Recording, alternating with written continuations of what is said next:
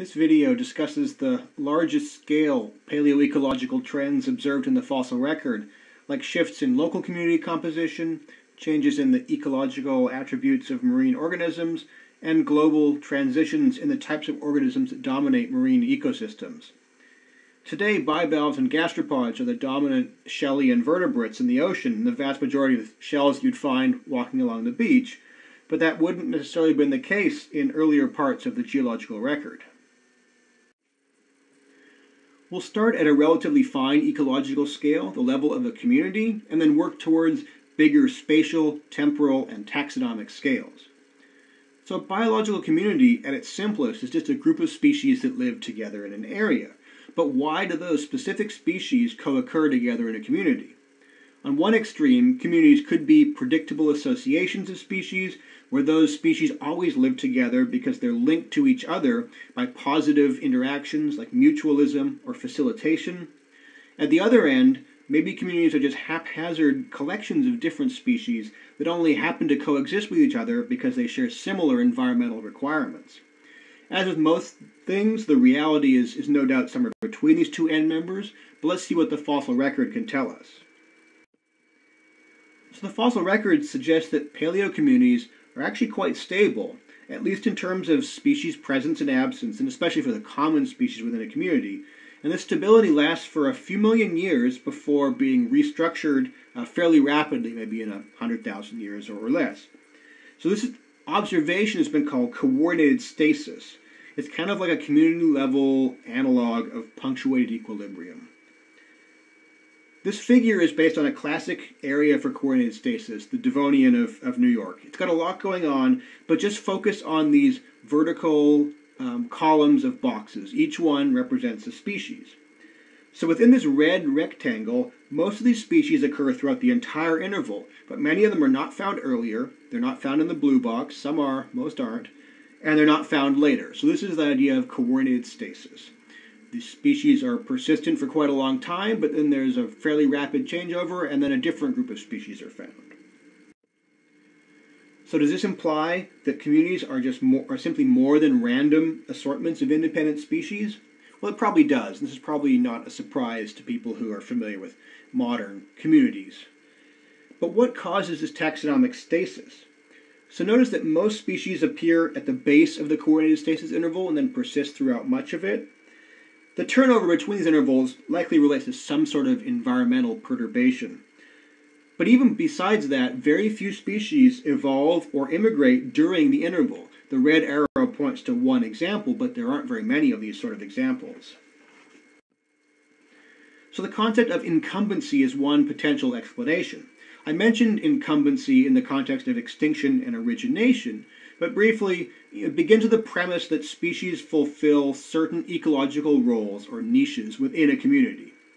The species that are already present, or the incumbents, have advantages because of their large population size, they're already occupying space in the community, and so forth, so they can persist and they can prevent immigration of other species or evolution of other species with similar ecological roles.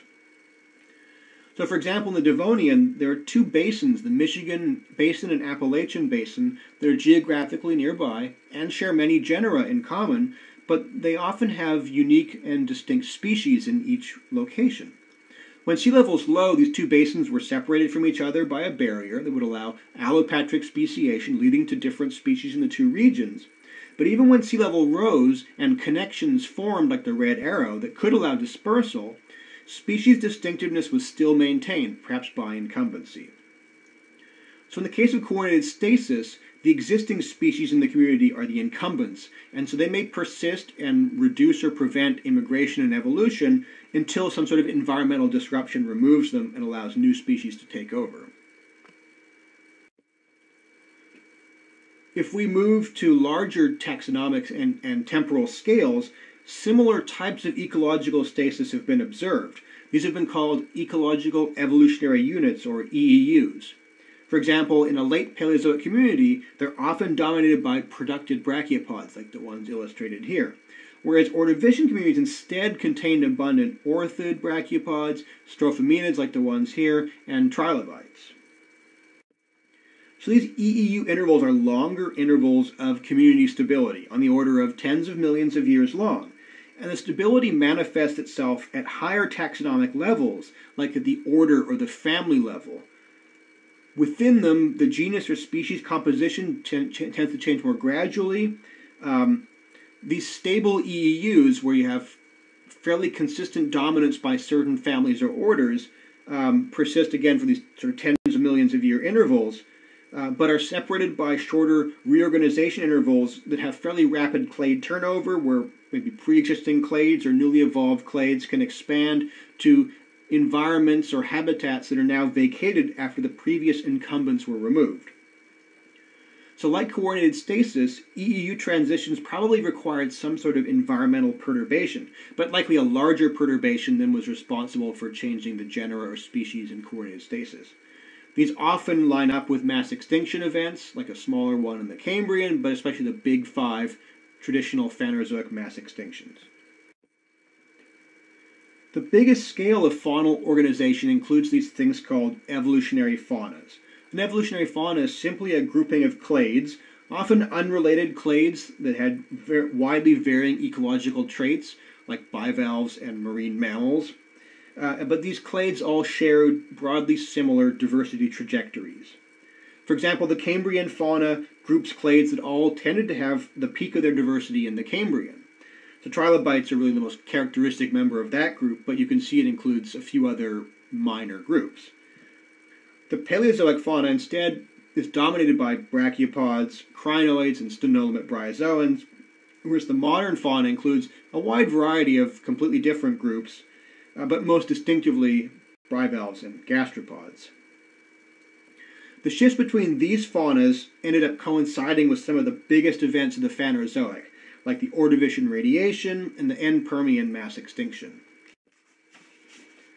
So all these examples of ecological change are nested as a hierarchy, with large shifts such as the transition between evolutionary faunas occurring infrequently and affecting things up to very high taxonomic levels, and the smaller shifts occurring much more frequently.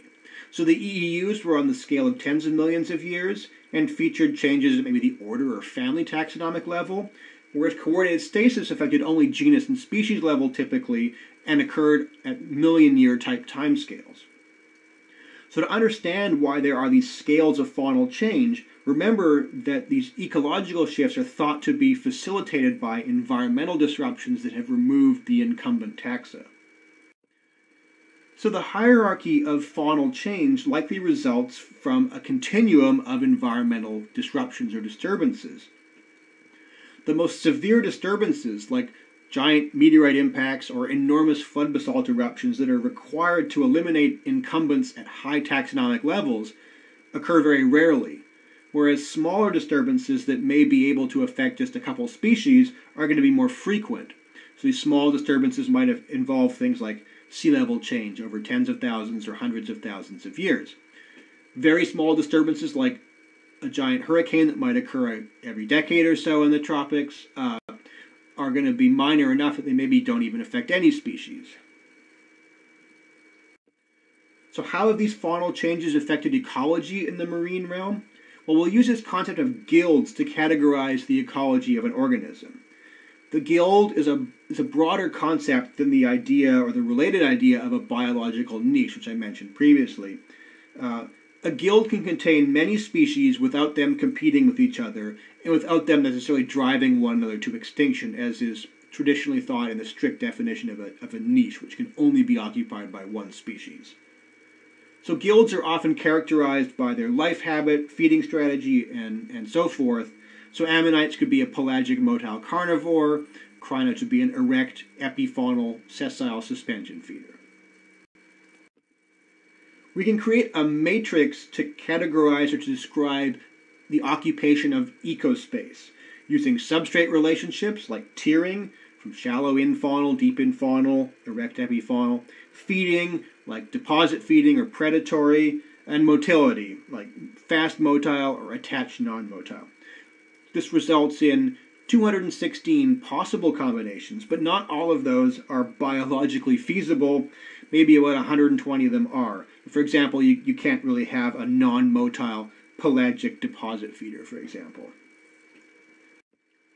So let's use this framework to compare shelly fossil assemblages from the mid-Paleozoic and the late Cenozoic. Each box within these exploded cube reflects a single guild, and they have colors if there are species within those guilds, and the colors indicate the relative abundance of that particular guild. So there are some striking differences between the mid-Paleozoic and the Cenozoic. First, let's compare shallow and deep infaunal over time. Those are the two bottom rows of this exploded cube. So note how much more abundant infauna is during the Cenozoic. In terms of the Paleozoic, there's basically nothing in the deep infauna, and the shallow infauna are all pretty rare. Less than 5% are in the shallow infauna. But in the Cenozoic, shallow infaunal suspension feeders are shaded orange. They're some of the more common individuals in the Cenozoic. In terms of surficial epifauna, the Paleozoic is really dominated by suspension feeders, those two red boxes, which are attached and unattached non-motile suspension feeders. But the Cenozoic instead contains grazers and predators, those sort of yellow and yellow-or-green boxes, as the dominant guilds. So overall, the shift from epifaunal suspension feeders to shallow infaunal suspension feeders and motile epifaunal grazers and predators was really associated with this transition from the Paleozoic to the modern evolutionary fauna, and has been a huge fundamental change in the ecology of marine communities over time.